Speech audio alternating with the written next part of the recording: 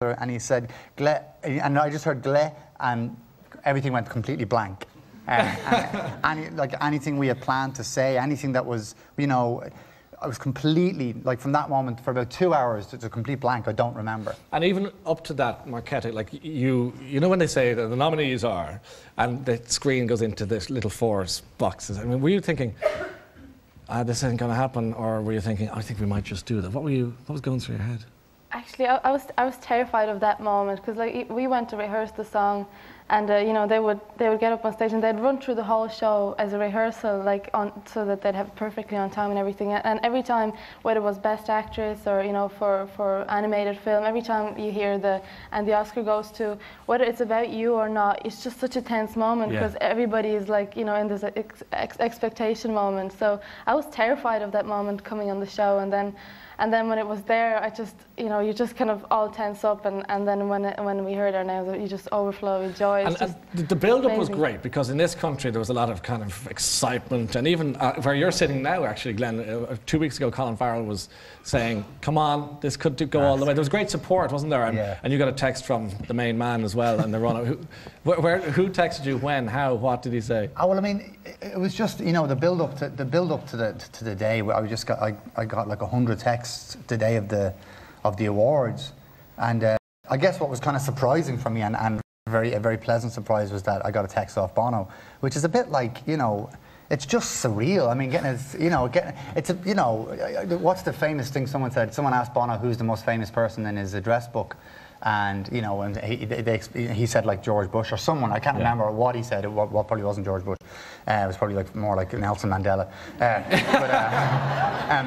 And then someone asked The Edge who was the most famous person in his phone book, and he said Bono. You know, which was a kind of it just shows you the sort of scale. It's like we're about to go on the stage, and I remember I'd gone in and got some strings for the guitar, and I was tuning it up. God, look at that! And it's like showing Mara, look, Bono. Like it just kind of looks a bit surreal. But you know, it was a great thing. I mean, it definitely boosted our confidence hugely to go up there, and again that thing of getting messages from my friends, and that was great. But to get a message like that was a bit like getting a message from Christy Moore or someone. It was like that thing of like, you know, okay, do it for Ireland. And Colin had been in that morning. Colin Farrell was in, and he was talking to us about how I'm going to introduce you, and he was really happy for us. And there was just a real sense of like, you know, Daniel Day-Lewis is out there, Saoirse is out there. You know, we're gonna, you know, wouldn't it be amazing tonight to take one home for Ireland? It was a national pride issue. Very much. And you know, there was that moment, wasn't there, the little wobble a couple of weeks beforehand, where it's kind of, the song was nearly taken away from you. And that was... in the newspapers, people were saying, he didn't even write it. Someone else did. It was like, oh my God. Oh, no, You know, stop. What happened? There was a kind of confusion over when the song was written, wasn't it? There was an incident. There was a slight... somebody pointed out... someone on the Frames message board had said, I'm really happy for the lads and all, but it wasn't, you know, didn't the lads play that song loads, and isn't there some rule about them not being allowed to play it live? A fan? He didn't realise, but it was just one of those things where someone pointed out the fact that the song had been performed. Of course we performed, or like we're not the kind of people that wake up in the morning and write songs for movies, put on the coffee and, you know, knock out a film score. We don't do that. We're musicians, we're songwriters, so we tour and we play. So there was a bit of a kind of like, you know, the Oscar people were like, oh, okay, well, technically that disqualifies. And we were like, really? What? And but you know, they had looked into it, and you know, we basically cooperated with them, and they were like, no, it's fine. We looked at it. You got the nomination, so you're there. You got you got the beautiful dress organised. Glenn, you decided to opt out of a tux, as I saw. It looked like a very nice tweed suit, if I may say so. Yeah, well, you have to wear tux to the thing, and I didn't. I just didn't. You know, I did actually. I wore one on the way in. I just took just went to a hire place and got a tux. I didn't go for any of the, you know, the big super name type of thing.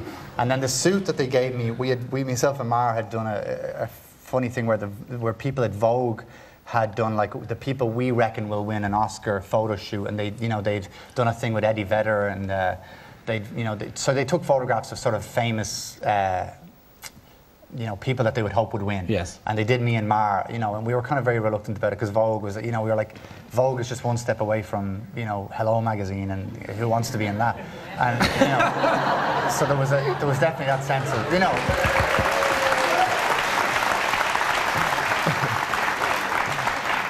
the good news was they gave us a suit. You know, a lovely Italian suit. I don't know what the name of the guy was. Can I ask you this? I don't know if it's a real silly question, but it's the one that kind of I'll be dying to ask you at the bar. When you get to the Markéta, I'll put this to you. You know, when you're told you're there, there's a lot of support. The vibes are very strong and in your favour. And did you scratch down some words in the back of a cigarette packet, or did you think you should have some sort of a speech or the bones of something written? Did you secretly compose a speech in your head?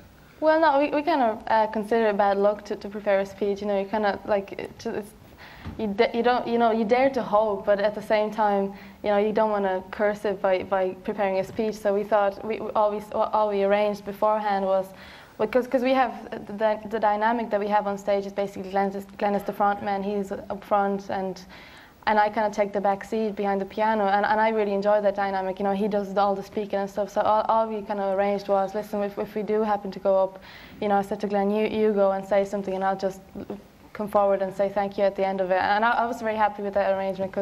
And Glen, did you have a speech? Did you have like a fantasy Jim will fix it, you know, in the front of the mirror at home sort of thing? I kind of felt on the day that it might be worthwhile just having something in your mind. And actually, the only thing I wanted to say on the night was thank you, John Carney, the director at the moment. That was John, because John wrote this film, directed it. You know, took me and Maren cast us in this, and has done, you know, this has done our career a lot of good. And did you say thank you, John Carney? I didn't. For the love. I didn't, because yeah, I know. Because what happened was I went up on stage, and literally when he said my name, everything just went out of my head. Let's remind. Do you want to see what he said? Yeah. Sorry, this is good. But they both said Glen and Markéta.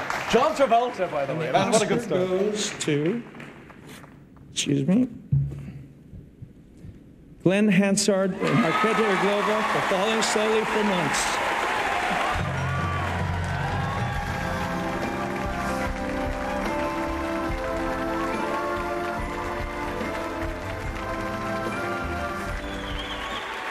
Thanks.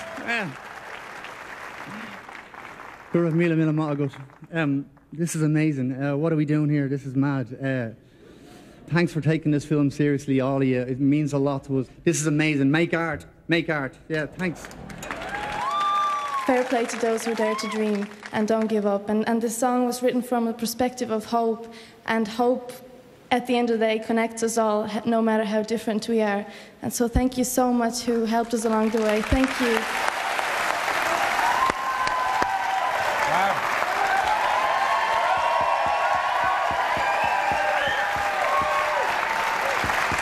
That's a lovely moment.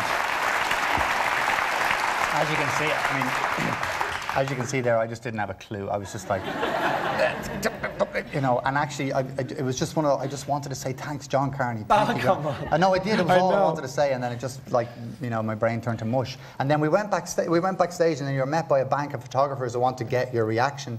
And then suddenly Mara was kind of taken away from me, and I was kind of standing there hugging people I don't know, hugging the backstage crew guys, and just being like, And then Mara was gone, and I sort of chased her around the back of the stage, and suddenly, as I got to her, she was just literally walking back out on stage, and she hadn't a clue. What happened? Because you went up to say thank you, and I was like, see you, good luck, and then something happened.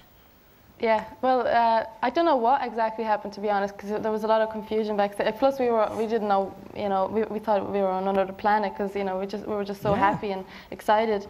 But somebody just grabbed me and said, we want to get you back on stage, because you didn't get to, you know, we cut you off during your speech, and would you go back on stage and finish it, because it was, you know, obviously it was a special moment for you, and we wanted to have it. Yeah.